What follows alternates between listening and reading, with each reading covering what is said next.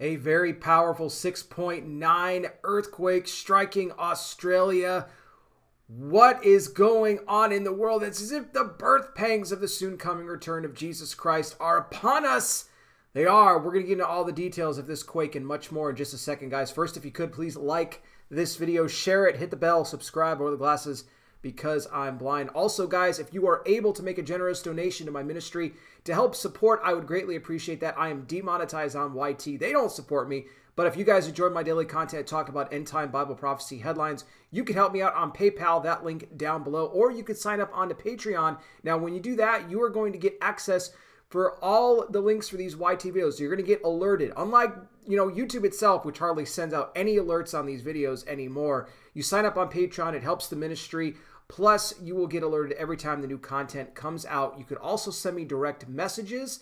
And don't forget, I'm also on Rumble. These videos will go up there as well as kind of a backup as well in case they get the boot off of YT. But some people prefer going over to Rumble instead of YT anyway. So just check it out. Give me a sub. All the links are down below. A big thank you to everybody who's already supporting.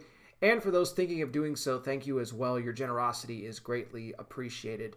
So the USGS today reporting a 6.9 magnitude earthquake just off the coast of Australia. Now, this was originally upgraded. At the time it was reported, it was just a 6.7. They went ahead and upgraded that to a 6.9. And a lot of times with these quakes, especially since I've seen it, since I've been reporting on them over the last 5.5 years, they start off stronger, reported initially, but then they, get knocked down a couple pegs after that. This was different. This one was actually bumped up, although it was just a couple, still significant. Also, this was a very shallow quake coming in at a depth of just 6 miles. And when you start to really get in understanding the depth of earthquakes and how it works in relation to, who feels the shaking, the damage, all of that, the more shallow the quake, the higher chances are you are of not only experiencing damage or, with a quake this large, extensive damage, injuries, or even, casualties, unfortunately.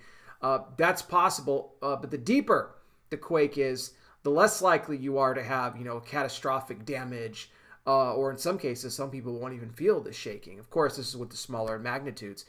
In the case here, with this one being such a shallow quake, it hit off the coast of Australia in and around New Caledonia. Now, amazingly, and I said that I didn't think there'd really be any way that there couldn't have been some sort of damage from this. Amazingly, nothing reported. Now, as of yet, this happened, just a little while ago at the time that I'm recording this.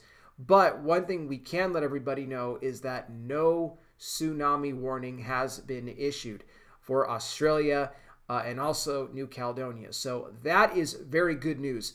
However, many people reported to have felt the shaking all over Australia, buildings swaying, people figuring out what the heck is going on. But right now, nothing being reported as far as damage. I can't say that's going to stay that way because, again, with the news just coming out, we're hoping it does, in fact, stay that way and that, we dodged a huge bullet here. I also look at the region where this took place. And although, yes, in and around Australia, New Caledonia, this is not a new place for earthquakes to develop. They're not a stranger to earthquakes. But in light of recent events that have taken place there over the last couple of years, with all the restrictions in Australia, the rise of tyranny, authoritarianism that we have seen put upon these people, I am not surprised that a quake this large, this magnitude, would hit in this area. And again, we are very happy. No injuries, no casualties to report. But God is really, I believe, trying to waken people up to his soon coming return. He said this would take place in the last days. We would see these earthquakes in diverse places, the shaking that's going on, getting people's attention. Sometimes we're not so lucky. We don't always get to dodge these big quakes like this and escape with no damage or injuries. Sometimes God just sends them as a warning. But then you could get another one to follow that could inflict some damage. Let's hope that's not the case, although they are letting people know within Australia and New Caledonia to be on the lookout for potentially more aftershocks to take place from this 6.9 that we just had earlier today. It's something that we will continue to monitor as we go along here in the days ahead. And again, as I always say, Jesus is coming back soon. We don't know the day or the hour, but we can see that day approaching. And another thing that we always do here on these videos is we give people the opportunity to receive Jesus as their Lord and Savior, because I can't assume everybody that watches these videos is saved, that they're born again. And if that's you, if you've not yet accepted Christ, you see what's happening around you right now, and you're like, this is like the days of Revelation are playing out, because I've heard it. Well, today is the day of salvation for you. I want to lead you in a prayer right now to get you to accept Christ. This is a prayer you can do in your own words, but I will give you the steps you need to bring it before the Lord today. Here's the first thing you need to do right off the top. Acknowledge that you are a sinner. That is something that we all are. But let me tell you the good news. God gave his only son, Jesus Christ, to die on that cross for the sins of all the world. He died and rose again for you and me. He paid the cost. What you have to do is repent of your sin.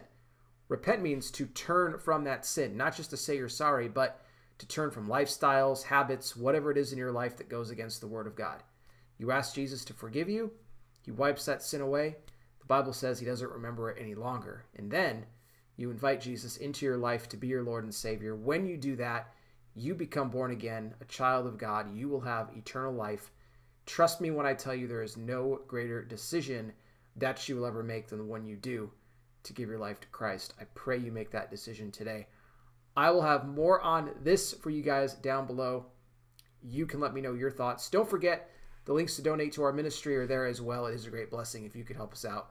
Thank you all so much for watching. I really do appreciate it. I'll be back with more. You guys take care. Please be safe out there. God bless each and every single one of you, and I'll talk with you soon.